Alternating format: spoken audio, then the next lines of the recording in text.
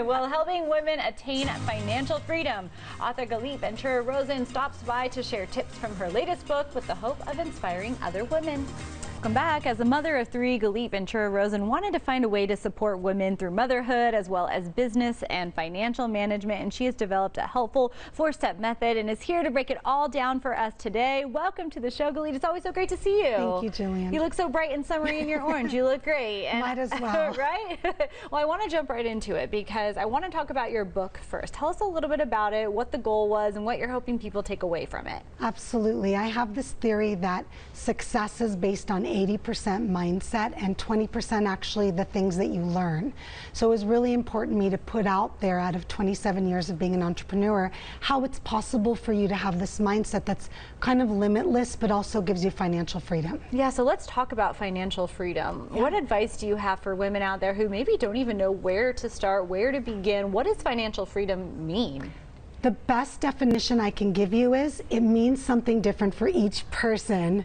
At the end of the day, you've got to kind of have your own goal. What is your goal? What is it that you want? If it's things, if it's experiences, if it's being able to get out of debt. So first know your goal, but really what it means is I wake up in the morning and I take a deep breath and I don't have to worry about where my next check is coming from or how to support my children or how to pay my rent. So kind of giving women that sense of relief and knowing I got this, I'm organized, I know where I'm going from here, and that just takes off a huge weight on your shoulders every day, right? Yes. So let's talk about kind of finding that relationship though, learning your relationship with money, with yourself, with all of that. How do you learn that within?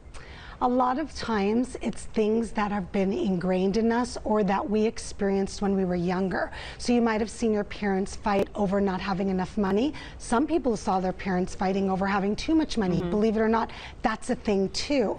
So at the end of the day, when you look back and think, where does my relationship with money really start? Where did it come from? And what experiences have I had? That's really where you start. And then you kind of start working your way really forward from that. Absolutely. So these are all things that people can learn in your book. And what I think, your story is so incredible. You went back to school. You were in your 30s, right? 38. Went back to college. Oh my gosh, that is Yeah. so incredible. What advice do you have for someone out there who wants to kind of take that leap of faith but is maybe nervous to take that first step?